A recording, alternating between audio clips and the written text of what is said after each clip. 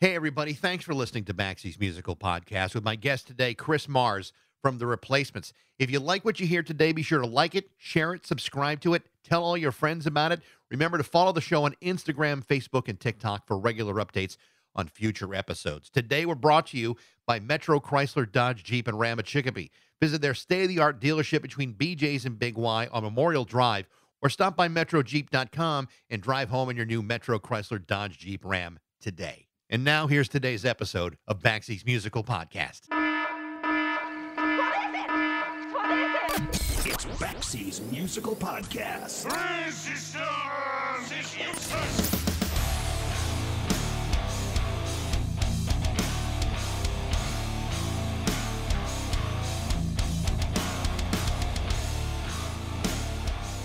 So, here's a sad reality for you.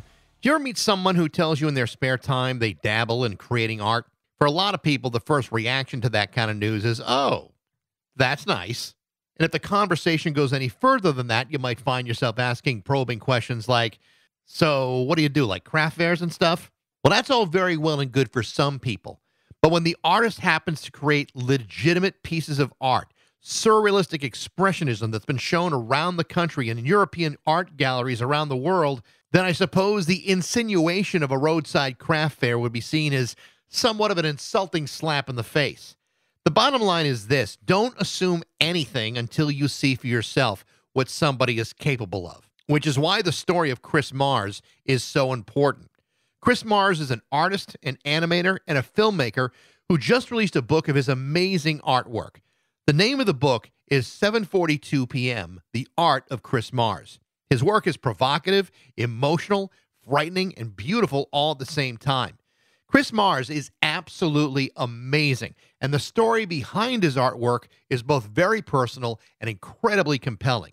Now, before you get your undies all in a bundle and say, hey, Baxie, isn't this supposed to be some sort of musical podcast? Well, yes, it is. Here's the other thing about Chris Mars. He's also the former drummer for The Replacements.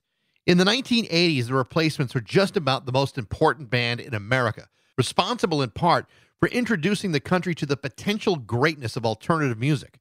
College radio in the 1980s was jammed with dozens of great essential songs by The Replacements, releasing some of the best music of the decade with albums like Let It Be, Tim, and Pleased to Meet Me. The Replacements were a band that were inches away from becoming household names, but they were also a band that was prone to spectacular bursts of self-sabotage. Like, for example, that time they were banned from Saturday Night Live for, among other things, being wildly overserved before showtime.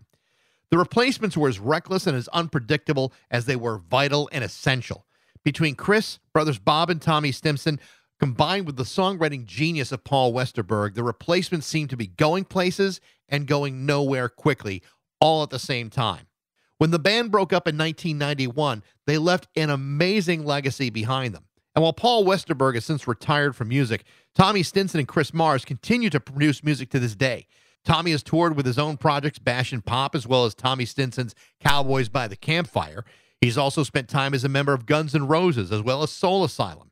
Chris Mars, on the other hand, has focused mainly on his artwork, but has also produced some amazing albums of his own, including his latest record, The Average Album, which he self-released last year. This year, he'll be reissuing that record and making it available on vinyl. Like everything else that he has ever done, it is fantastic.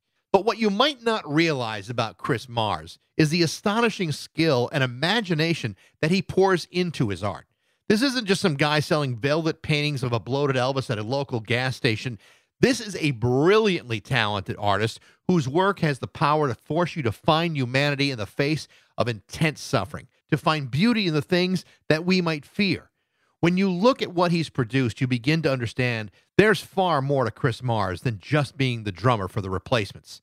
And so, as a fan, I have to tell you, it is a real pleasure and a treat to speak with artist Chris Mars from The Replacements on Baxie's Musical Podcast.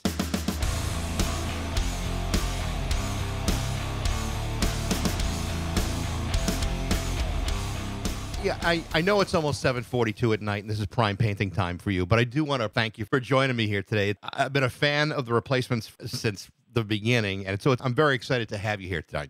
I really appreciate that. No, just glad to be here. Yeah, absolutely. Well, cool, man. Let me get this out of the way because I remember seeing the Replacements twice in my life. This would have been like 85, 86 once when Bob was still in the band, and then one time after he left. And the first time I saw the Replacements, I felt like I was seeing the greatest damn band in America. and the second time I saw the band, I was too drunk to remember any of it, which I think is the mark of a true fan of the Replacements. Well, that could be, maybe that's where, if depending on the state of the audience and the state of the band, sometimes there can be harmony there. Right. People aren't quite sure what they saw. I wasn't sure of whether I was in competition with the band that night or just really inspired. I didn't know. Oh man. That was a good, fun period. That kind of the first part of it, and then. It's when we're first starting out, it's like you're still getting your chops. We're still pretty young, and so we're kind of starting to tour. We started touring pretty early, all in all, but that midpoint there, is when I think we really started to kind of get better, on our instruments, just from doing it so much. So that was like a really sweet period, I think. And Bob was still in the band, Bob Stinson and stuff like that. So yeah, that was cool. And I'm sure all of you understand how important the Replacements were to kids back in 83, 4, 5, and 6. I mean, in many, many ways, this was the band that kind of created college radio, or kind of what college radio was all about. The whole Minneapolis thing was really I mean, I went to school in Milwaukee, not that far from Minneapolis, and there was something like indelibly important about the Replacements at that particular moment. It's really pretty remarkable. It's interesting how when you think back on that, and like you couldn't, if we tried to recreate that for the life of us, we couldn't. It's just a time and a place and an attitude that's sort of collective and the right time or something. But I mean, we just kind of, I guess, how that goes. We were feeling what we were feeling. As far as like the world or whatever we were reacting to, and then if you have a bunch of other people that are kind of coming up at that same time, everything sort of coalesces. I mean, it's not going to happen for everybody, but we tapped into that, I guess. So we loved playing. We didn't get to Milwaukee a ton, but we did get to Madison a lot. So yeah. I don't know if you ventured. The second time I think was in Chicago. Okay, Chicago, yeah. And those were always decent shows, I think, because I don't know why we always did really well in Chicago, and I think maybe it was the nature of the audience sometimes, or maybe it was where we were on our tour, kind of coming back home, and we were in sort of a certain spirit or whatever. But Madison was always really, really good too. We always had a great time there. Yeah. So Wisconsin and Chicago, a lot of other places too, but those two places in particular, I don't think we did many crappy shows, or I should say crappy, down, whatever, messed up, fucked up shows. Well, I mean, you did plenty of those, but not when I saw them. The story of the band is such a fascinating one in a lot of ways. It's amazing and exasperating at the same time. And you always seem to be straddling between greatness and then total self-sabotage. But being in the middle of it, I have to believe, is a much different story. And I'm sure the mythology that has been built over the years is very different from fans than the reality. When you look back at it, and you're talking almost 35 years later, I mean, what are your thoughts about what happened to the Replacements? Well, if I think about how we started out, why we started out, it's probably not too different than any band that starts out and, kids sort of just whatever, middle-class kids, in an inner city that, want to do something besides, I don't know, get out of working a factory or whatever the hell we were doing, before we joined the band. And, none of us had big prospects for like an education or anything like that. So we were the just kind of birds of a feather in that regard. And then, again, it's I'm sure it's a common story, but then you get together and you start playing, and then I guess the right chemistry. Lucky enough to have Paul in the band that joined, a little later after me and Bob formed, and then Tommy came along, and there were a few other members that kind of came in and out for just a brief period. But, we were lucky to land on the four of us chemistry-wise, and that right when that happened, I think we could sort of sense something was, there was some sparks there, and so that's early on. But again, that could be any band, right? Sure. But right. Then we just, I don't know, we progressed the way we progressed, and we were lucky enough to tap into whatever we tapped into, and it is, looking back, like you said, I'm not sure, why or who, what we had that appealed in a certain way to people, but I get it more now, and I understand it more now. But in real time, you're kind of in the middle of a band, and you're trying to do the best you can, and trying to just sort of go along, and you want. There's a work ethic, I think, that we had to a certain extent, and we sort of pushed it. I remember those early days where they were, sleeping on a lot of floors and, not knowing where it was going to go, but it was still kind of better than whatever alternative in life we had. So we just kept on pushing. When you talk about Paul in the band and his role, obviously, this is a guy who was getting better and better as a songwriter as the years go on, and suddenly he's got a legacy behind him as simply just as a songwriter. When you're seeing that develop in somebody, and you've known this person for a long time, and you're a part of that development, I mean, what's the feeling going forward? I mean, you just place so much trust that this is going to keep going and keep developing, or does it become more difficult because you're waiting on one guy? No. I mean, because I think earlier on, a lot of kind of the spirit of what we had in our sound, and the way we played together, Bob had a distinct style, and I did the best I could with my tools. There were certain influences that I had that I tried to pick up little pieces of favorite drummers that I had. So whatever in the conscious that we put into this band. It's basically, it was just, working together a lot at first. That probably helped all of us spark certain things, but, for sure a chemistry. But then, like you said, Paul continued to write and to explore and came up with, really some great pieces of songs and full songs. And then we all throw it into the mix, into whatever washing machine that we are as a band. And it comes out the way it is. The most fun, I think, that I had was the creative aspect of it. The touring was never – it was fun, but the most fun for me was, like you said, here we are working on a song. We don't quite have it yet, and then maybe we adjust a few things, and then, oh, bang, there it is. It sounds this way from beginning to end.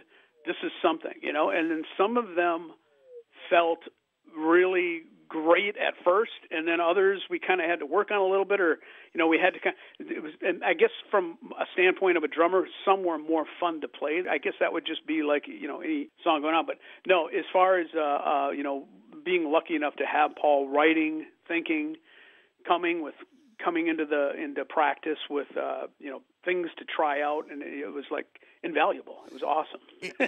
It's not surprising to hear you talk about the creative process being what was most important, most memorable for you. I mean, if you had told the 19, 20-year-old me that the drummer for the Replacements would one day grow up to be this amazingly brilliant artist, I don't think I would have believed you. And I have to believe that there was probably a number of people that needed convincing, early on. Tell me about about your art background here, because I know this is something that you really have done since childhood. But where does this come from with you? This creative drive in you?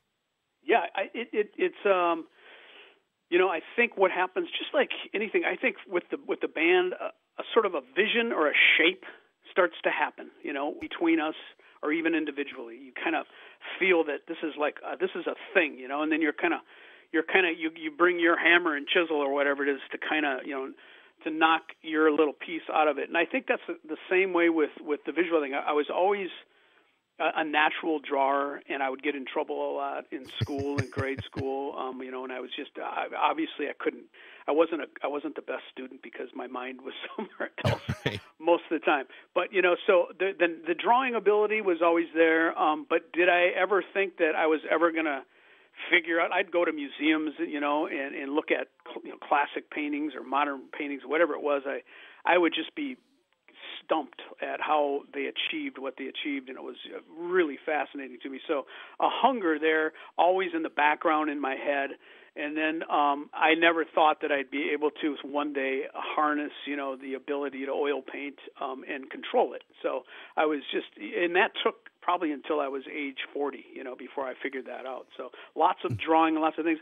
But I think vision-wise, there's an aesthetic in my head, and a lot of it is, probably from the time I grew up and how they talk. We all talk about as artists, simultaneous ideas. I started seeing other artists, even sometimes when I was on the road, like I suddenly walked into a place and they had some Suco paintings, or different, Robert Williams, a few artists would pop up, and I think, God, that feels like my sensibility. So again, it's like those simultaneous ideas that are out there that I pick up on, but then I have my own vision and in the back of my head, and I can't get it out. It's there. And then suddenly I can paint what's in my head very directly, and it just comes out how it comes out. It's just, it pulls me along more than I push it. So it's a very natural thing, more natural than music. I think music I have to kind of struggle and get lucky with. So I assume that when people realize that or have heard the fact that you are an artist on top of being a musician. I know in a lot of ways, musicians are categorized and left to stay in a box where they can almost never escape. There must be people who say, well, he's the drummer for the Replacements. How good could that art really be? but yeah. And I keep my drunk nights. I keep those paintings in the closet. No, just to tell you the truth. Yeah, all joking aside, I haven't drank. And I've been sober for decades. Yeah. I kind of I was noticing that I wanted to get somewhere because it was kind of post the band, and I was trying to do this other thing, and I was really I just kind of couldn't control the urge to want to do it, and I kept trying to get somewhere and couldn't. So I just one day I said, you know what, I'm going to try no more alcohol. I'm going to try not drinking, and that's when kind of my concentration really sort of got a lot more honed, and I was able to remember and try things. You know what I mean? It's just it's like you're trying to catch a tiger by the tail, and you can't quite get it, and then suddenly I was able to kind of hold on to that tail and let it pull me. So. Well, you had mentioned that it was around the age of 40 where it all started to come together. Was there a specific moment where you said, aha, this is what I want to do, and this is how I'm going to do it? Was there a moment that changed everything? Yeah, I think it was. There was a very specific thing that I read, and it was in an artist's handbook, and I think about it to this day because it was I read it was like a fairly thick book of all kinds of techniques and all kinds of different mediums, and it was just tons of things. So I went to the oil painting section, and then I read through it and how different people try different ways of doing things, and then I saw one little small paragraph where it says you varnish the surface first instead of after. A lot of traditionally people make a painting and then they varnish it after to bring the whole thing out. But this was like you varnish it first and then you let it dry and then you start to paint into it. And what happens is the oil medium reacts with the varnish and it basically makes it liquid again.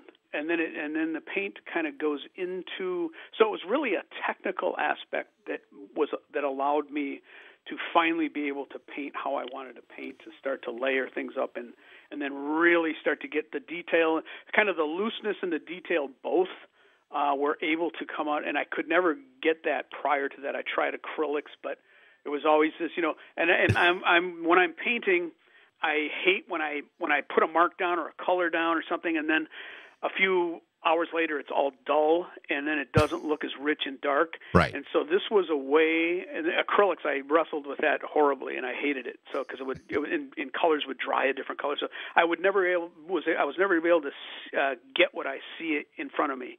And then until I tried this technique where the colors went into the varnish and then they stayed that way, then I was able to launch from there. So then now I'm getting what I'm seeing. I'm seeing what I'm getting, and then it just took off. That was the moment. I've had a chance to go through the book over the last couple of days, 742, the Art of Chris Mars, and it's incredible, and it's so powerful to go through. And I want to talk about that more in a second here, but absolutely. Before I get into that, I want to talk about the decision to release a book of your work. How did that happen, and where did it begin? Well, I have another book out, and it was about, I think, the first book that I have out called Tolerance, and it's another book of a collection of paintings, and it's about maybe from a year like 1999 or 2000, right around there, up until about 2008 or 9. And so then after that, obviously, I did a lot more painting. So this book represents the collection of like about 2009 through, it's about another, 2020, maybe right around there. So, 10 or 12 years of work, it just feels like, hey, it's time to put out another book. I've got a whole nother collection of paintings. And so it just felt like the right time to do it. Going through it, and then also looking at some of the older work you've done on the website, and also watching some of the animated films you've done online. The thing that is just so clear about every piece and every frame is that, like I said, you create incredible emotion out of this surrealistic chaos. Obviously, that's not something you learn in a day, and you're creating something much more involved than just a guy selling paintings at a gas station in the parking lot. I mean, these paintings have developed over time. If you look at the early paintings, they're really, really good. But as you're going on throughout the years, you see this remarkable development. It's amazing how you just have been able to funnel all of this emotion and put it on canvas with oils. I mean, I realize that oil is a medium where a lot of artists feel very much more connected to it, whether artistically, emotionally, or spiritually, whatever it may be. But there is a big development in your artwork over the last few years. Is there a point where you say, all right, now I'm in a real zone here, and I'm really starting to master what I'm trying to do? Yeah, I think there is, and I think that zone. I think if I look at the first book, I can see there's more fear in the painting, and because it's almost like you're afraid, like you get something, you're afraid that it's going to go away, so you maybe try a little too hard, or maybe it's a little more stiff in spots, and maybe the color's not as adventurous. But I think by around 2010. I started in maybe 2012, I started to branch out, and then I think by around 2015 or 16, I really started getting way more adventurous and less scared of the colors and the shapes. So then that was probably the zone right there where I was really, everything was just firing, and I was kind of some of the combinations of color and shape were sort of surprising me in an interesting, like in a new way. So I think that's definitely reflective in this book. But as far as the emotion, the emotion is like, it's probably everything in a life, Mm-hmm. There's a lot of it, if you've read any of sort of my statements, it's, there was a lot of things connected to sort of being an outcast, in terms of living with a brother who was schizophrenic his whole life and was institutionalized on and off, and my oldest brother. And so that was a big part of my life, and I didn't know how much a part of my life it was until I really started sitting down and meditating and painting and thinking about those things, and how then that connected to the emotion of why I got in a punk band and that whole aesthetic and sort of the outsider, sort of status of punk. And so it all starts to go together, after a while. It's interesting when you look back. It's like, oh, yeah, it all fits. Well, glad to hear you say that, because I was kind of thinking in those terms. I had read about things you had said about your brother and about his illness, and also thought about, well, in very real terms, the idea of an outsider as a punk drummer, or someone who was into music at that late 70s throughout the 80s.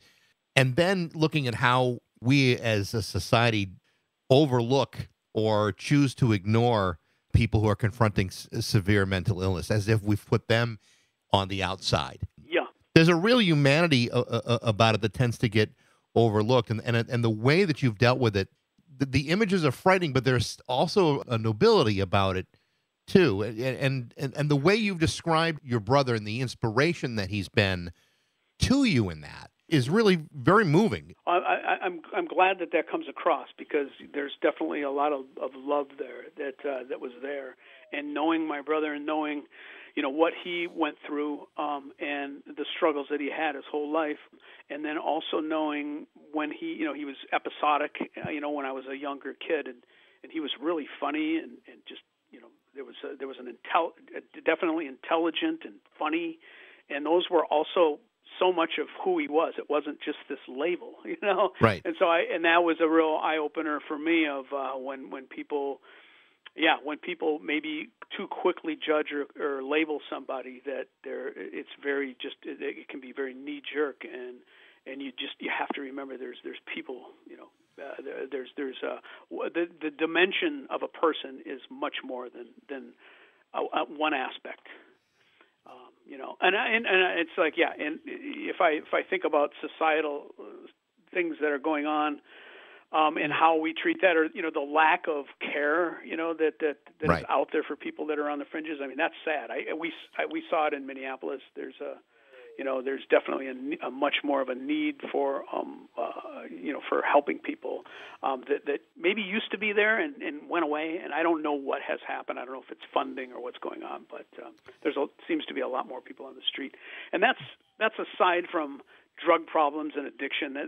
Mental illness can result from all of that too. But when you're talking about just somebody that came into the world that with a mental illness of various kinds, that's sad when people can't find the right treatment, or the love behind that. So there is in your paintings, the subjects of your paintings can be in some ways uncomfortable to look at. And many appear to be like these exaggerated, tragic, and occasionally grotesque figures, and they're frightening in a way. But it's very hard to look at these pieces and not feel divided by that, between discomfort and then also the compassion that comes out in it. And that is so hard for most, I would say 99% of artists to achieve that and to get that out of those paintings, and you do that, and I think that's. I appreciate that. Thank you. Well, you're welcome, but I think that's what really separates great artists from just the guy at the gas station parking lot.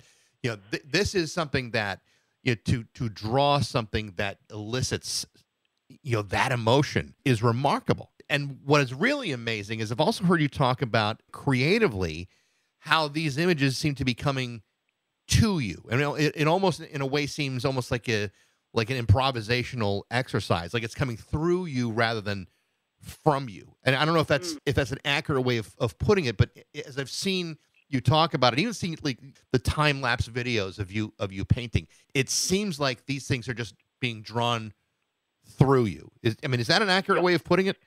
That is an accurate way, and it is one thing I think maybe, and this probably is connected with the replacements in a way where we were very bored as individuals, or we would get bored, on tour, and that was part of the reason we would fly off the handle and do things to kind of maybe make it more exciting for us, for better or for worse for the audience. But I think.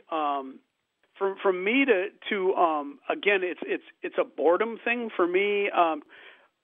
There's all kinds of techniques that artists have, and some artists will make a study, and then they'll make another study before they ever sit down to start blocking the painting.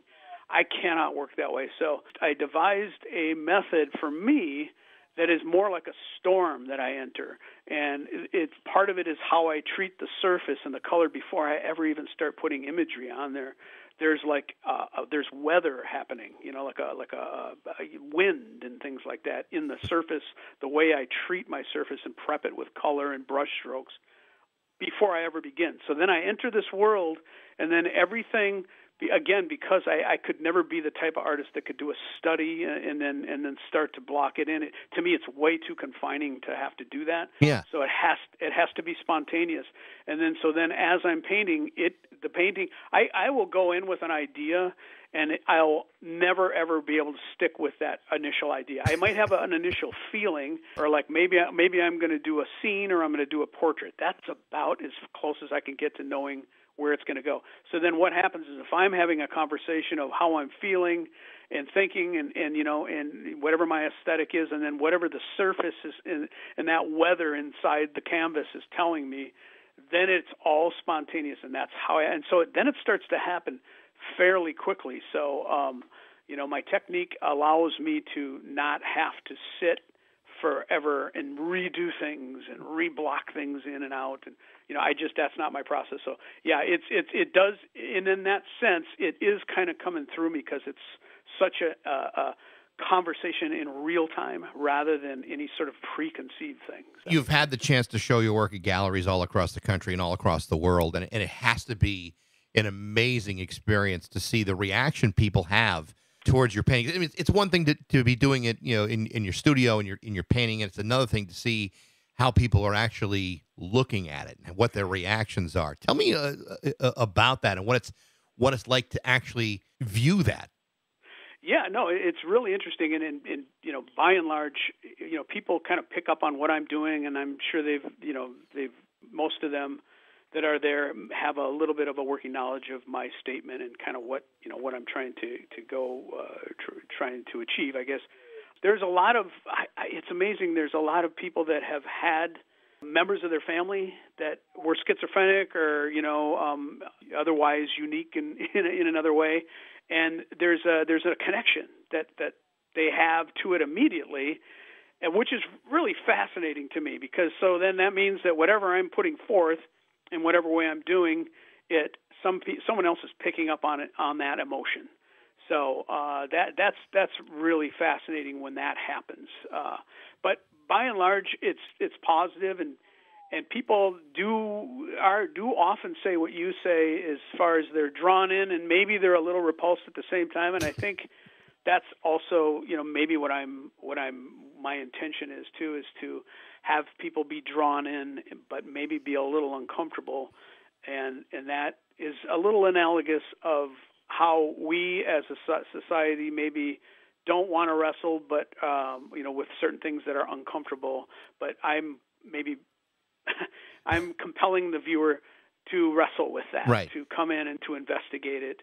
And I think one of my tricks that I use is emotion.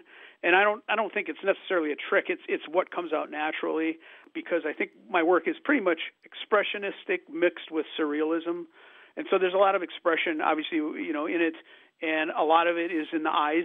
And so eyes are very, people connect with each other with eyes. And so that is definitely a tool that I don't know if I was conscious to use, but it definitely is something that I think may be an aid to have people at least connect with them, and then once they're connecting with the painting, then to investigate further. So you've taken that a few steps further along with the animation and the film projects that you've done over the years as well, using much of the same type of imagery and then applying it to like a very different visual medium. And it's really effective, especially if you're trying to get the idea of someone with severe mental illness who may be having a psychotic break or have these episodes. You really start to get the sense, well, this must be what it feels like and what it sounds like and how it manifests itself. Tell me about how that began and also the development about it, because the animation and the film market has become a lot more sophisticated over the years too. I appreciate that. Thank you.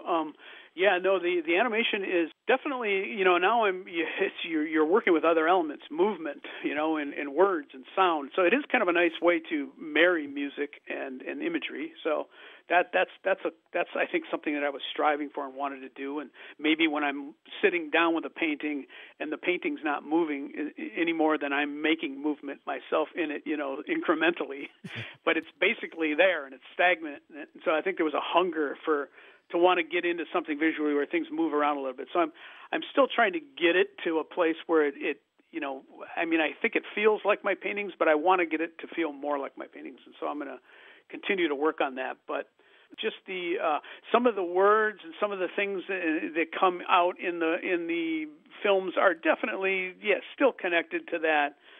It's like it's removed. It gets surreal. And I think some of that surrealness or maybe disjunctness can go fold back into my feelings about my brother and some of the things he'd say that were just brilliant, but then a lot of times off the wall. Yeah.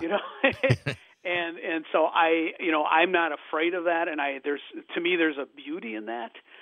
because sometimes he would say things that like I could never come up with if I tried to create, So Right. just the way the brain can work off the cuff like that. So I guess I strive for that a little bit in the I don't know how successful I am, but it's yeah. Of course, I'd say you've been pretty successful at it. I think you're doing Thank you. a beautiful job at it.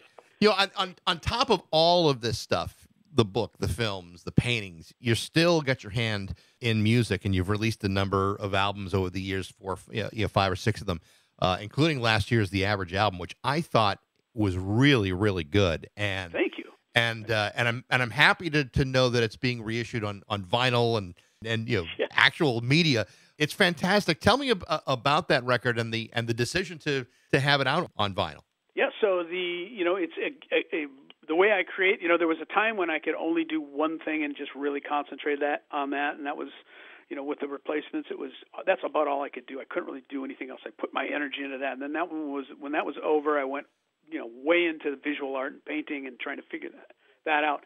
Over the years, I've been able to kind of let one thing go and then go to another thing, and it's been kind of a good palette cleanser. So if I'll be painting most of the time, but then I'll do like, hey, I want to dig into an animation or I want to make some music, and the technology now allows me to be able to bounce around between these things and actually get something done, which is just amazing. I mean, the quickness and the tools that are at the fingertip, at anybody's fingertips now, with computer technology is incredible. So it comes about slowly. So this last record, The Average album, was a collection of songs that built up over time, and then I got enough to say, okay, this is a record, and then I wanted to put that out. So I started releasing things on my website, with just digital downloads. But then with this book coming out with Rare Bird Books, a publisher that I'm working with now, this record was done as well, and we had the idea to say, hey, because they're doing some audio there at Rare Bird as well. So we thought, well, why not do a conjunction release with what I have done, and it just timed out that way. So I'm always fascinated by individuals that have the ability to kind of tap into a creative stream within themselves. I mean, there are some people that say that that sometimes it evaporates and there's nothing there and there's no inspiration and I can't do it anymore, and then there are other people where that doesn't seem to be the case, and it seems to be you're more someone who has been able to have access to like a well of creativity. Do you ever get to the point where you feel like there's a creative block and you're not able to put something together, or have you not really experienced much of that? I think if I do, it is, I think, if I'm not feeling good, maybe I'm depressed about something or sad or there's a loss, I've definitely lost family members. In those times of sort of, trial, I find it much harder to create. Yeah. And that's pretty much would be the times where I sit down and then there's not a lot of inspiration. And so I got to kind of let the process of those things go by. But then a lot of times there can be a sweetness in a learning that happens through those times that can also accentuate the emotion of what I'm doing once I get back to it. But a lot of times, though, too, I'll have to admit that it can be a therapy. So even when I'm maybe not as happy, I can start creating, and that can get me into another space. Right. And I think a lot of the painting or creativity in general is an escape. And so I think a lot of whatever's even the world can make you sad sometimes. Sure. If you're tapped into it, especially now. There's so many crazy things going on. So that form of escape can be very valuable, and that can be inspirational as well. To where then you're not really looking in trying to draw from a well. You're just trying to get away from the world.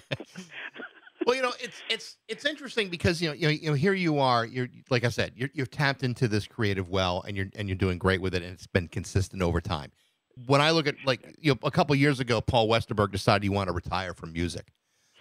And obviously, I'm sure he had his reasons to do that, and I don't know if he had a very different experience creatively than you have.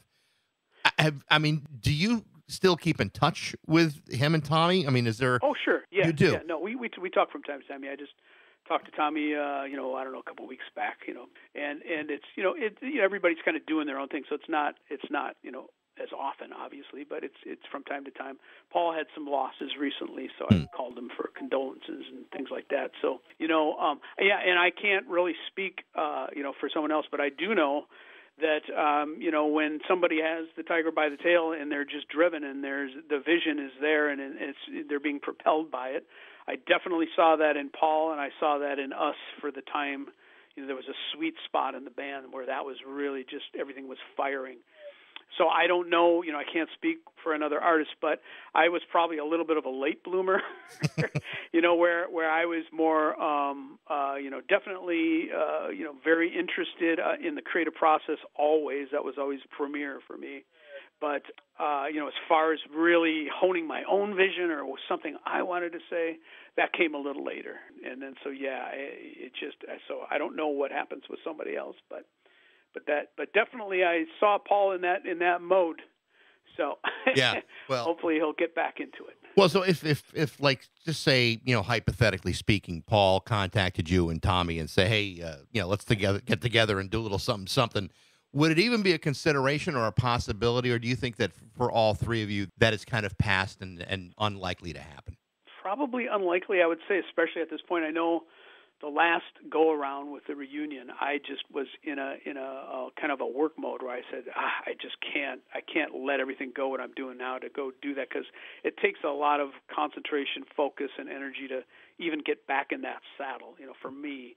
And also just age, as a drummer, it was almost like a sport rather than a art form. Yeah, right. Because there's a lot of endurance when you're going on tour, and so I think those guys tried it and did it, and good for them, and it was cool to see. But I can't anticipate even us being older, that much older yet, and trying to get out there and bust a tour out. Especially with the kind of songs we played, it would be, unless we did them half speed. Well, I don't think people would. I was thinking the same thing because I played drums very badly since the age of 12, and good. And some friends of mine wanted to get together and jam, and they first said, well, let's do a Van Halen thing. I said, okay, well, that's fine. And then they sent me a tape or like a playlist of songs they decided they wanted to do, and it's like Ramones and Motorhead. It's like I'm almost a 60-year-old man. What do you? I can't do that shit. And they're like, oh, you don't have to do it fast. Like, okay, sure, fine. But I totally understand that. It's like, how are you going to do, I need a goddamn job, at that speed. Yeah. Can't be done. No, more cigarettes or something like that from those first, when I listened to those early records, I was like, holy shit, how did I play that fast? I can't even, I can't even keep up listening. Holy crap, it is. It's the nature. And another thing, too, the way I drummed, I tried to, I think because we start out, it was a pretty, driving punk and hard hitting. So I'd hit the hell out of my drums. I'd use the other end of my stick, when I played, because I'd break the tips all the time. Maybe you can relate to that too.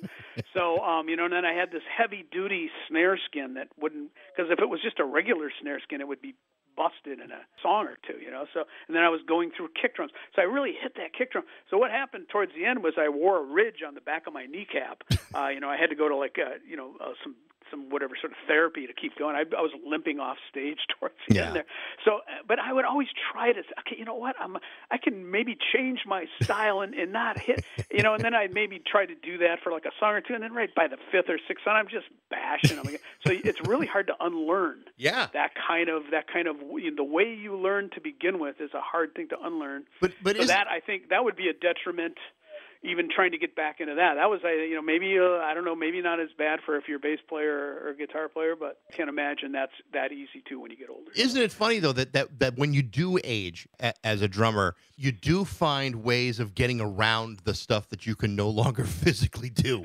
You can do it, but you're doing it in a totally different way. You've totally reacclimated yourself to how to do it correctly. Yeah, I think Yeah, and I don't know if I could correct. I don't know if I could ever get to correctly, but well, sufficiently. How about that? That's probably better. There you go. Sufficiently. Yeah, I don't know. So some way, and I've talked to other drummers that are, they've never stopped, and so they've obviously must have made their adjustments. But, Yeah. It's an interesting thing. I guess I'll never quite know that. So.